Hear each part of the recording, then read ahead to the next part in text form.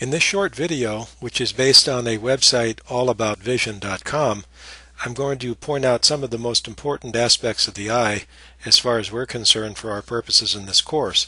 First of all, let's take a look here at the part that light first encounters when it's entering the eye. Here's the cornea.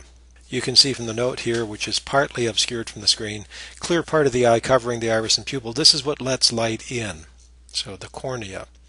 Now the pupil, that's that round dot in the middle of the eye that actually lets the light in.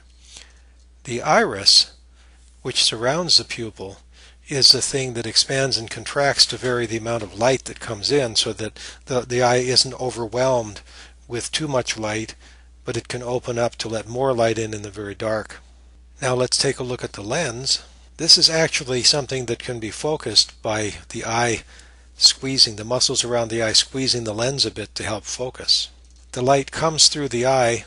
It's actually a jelly that lets the light pass through. So the eye isn't hollow, but it's filled up with this vitreous humor. And then the light falls on the retina. And this coating, which is shown here in orange, this is where the light rays are detected by cells that turn them into electrical impulses. The macula is the part of the retina near the center of focus. The cells are clustered there so that you can see things in greater detail. The fovea has only cones, not rods. They can see the most detail. So this part of the eye is where you typically focus if you want to see something very, very clearly. And finally, the optic nerve is the conduit of these signals to the brain. Now you'll notice here this optic nerve head results in a small blind spot.